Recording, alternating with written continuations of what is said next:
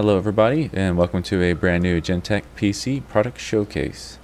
Today, hands-on, we're going to be giving you a one-on-one tour of the brand new Sager NP8290.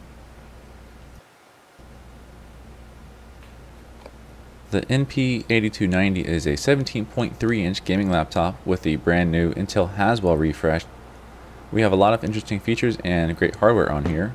First of all, up front we have our fingerprint scanner and also an illuminated touchpad. With the lights turned down, you can see much more easily that the touchpad itself is illuminated, so you can find it easily in the dark. And of course, right up above it, the keyboard is also fully illuminated.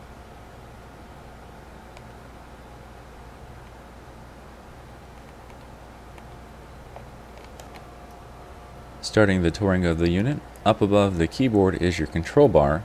On the right hand side of that control bar is your illuminated power button. Towards the center you have an LED readout. We'll show you this a little bit later. And to the far left side you have all your status LEDs and also the branding for your speaker system. Now going back over the keyboard, you do see that you have some media functions such as play, pause. On the right hand side you have functions to control things such as your keyboard backlight brightness. The palm rest area is going to be a rubberized coating, so this entire palm rest area is very comfortable on the hands.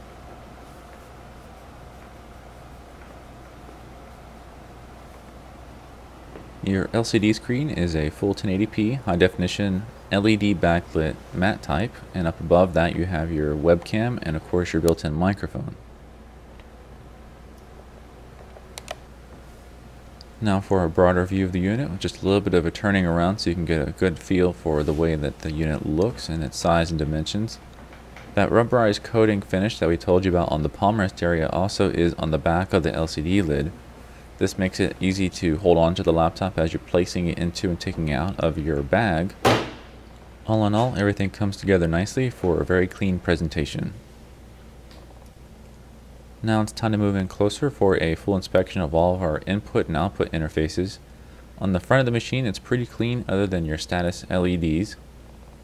As you move to the right hand side of things, you're going to find your optical drive with a dedicated eject button and a total of 4 audio ports, your standard headphone connection and microphone input, followed by an SPDIF output, a line in, and a standard USB 2.0 port. As we make it around to the rear part of the system, the first thing you'll find is your Kingston lock port, immediately followed by a large opening. This is for your GPU cooling. The display port connection, followed by the HDMI connection, and then a mini display port connection, the DC power input, and then the next vent is for your CPU cooling system. And now as we make it around to the left hand side, we have a few connections here as well.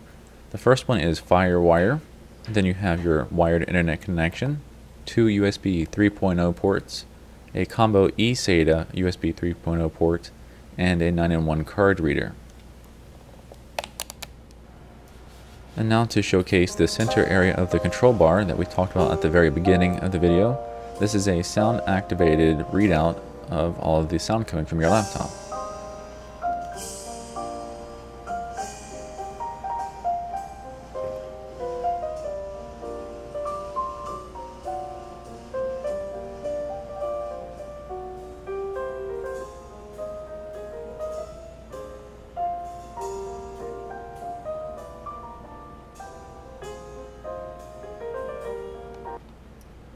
And now to move into the Windows Device Manager to showcase all of the hardware that we're running. Of course we have the Nvidia GTX780M mobile, and we have the Intel Haswell i7 CPU. This is a pretty high-end configuration, but of course you can set up your laptop to meet your personal needs and configure it however you would like. And of course the last thing we have here for those interested is the monitor panel. Using the hardware that we just showed you, we have a 3D Mark Vantage score of performance 26,822. Here is our CPU-Z information on the GPU. Of course, we have a full 4 GB of GDDR5 RAM on that video card. And next to it, the CPU-Z information on the CPU. Outside of the actual performance score of the benchmark, the next thing that's always the most important thing to note are the temperatures of your system. As you can see, the maximum temperature of our CPU was about 80 degrees Celsius, which is not bad at all. And then as we get lower and we get to the video card temperatures, you can see that we reached a maximum temperature of 78 degrees Celsius, which is also very good. And now for the next benchmark to feature, that's going to be 3D Mark 11. And on this benchmark, we managed to get a performance score of 7,908. Of course, we're running the same laptop with all of the same hardware as before. Over on the temperatures for this benchmark, despite it being more difficult, our temperatures did remain about the same. The CPU is still running about 80 degrees Celsius max, and the GPU at 78 degrees Celsius max. So despite all of the load on the system, our temperatures are still looking really great. And now for the last thing to see in the laptop is going to be the bottom part of it, and of course the insides of it. Okay, we'll start things off by pulling out the optical drive slightly to show you one of the secondary hard drive bays. So you can hold two hard drives in this computer, of course, and then you put your optical drive over the top of that secondary one. This is where your primary hard drive is located.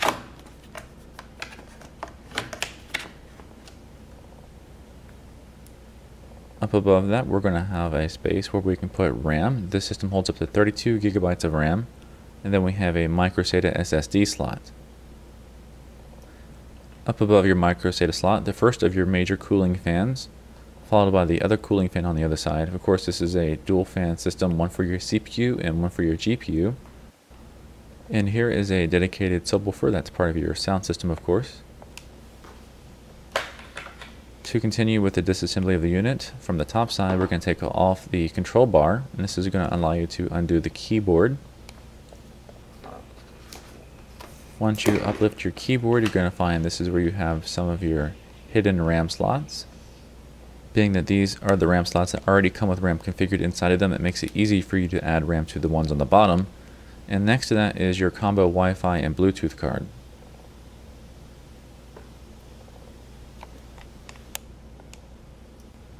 And now, the last thing for us to showcase today is going to be the weight of the unit. If you travel with just the laptop and battery itself, you're at 8 pounds and 8 ounces. And if you add in the power adapter as well, you're at 10 pounds and 13 ounces. It's a pretty beefy laptop with a lot of beefy hardware, but we don't think the weight is unmanageable. And that, everybody, is going to conclude the showcase for the Sega NP8290. We hope that you enjoyed the showcase video and that you found it both entertaining and educational. If you'd like to learn more about the 8290, or if you'd like to own one, then go ahead and check out our website, GentechPC.com. There we have the current pricing and availability, full system specs, pictures, videos, and more. So in closing, remember that we're always here to help you if you need assistance by phone or email. We hope you enjoyed our video, and this was GentechPC, and we'll see you next time.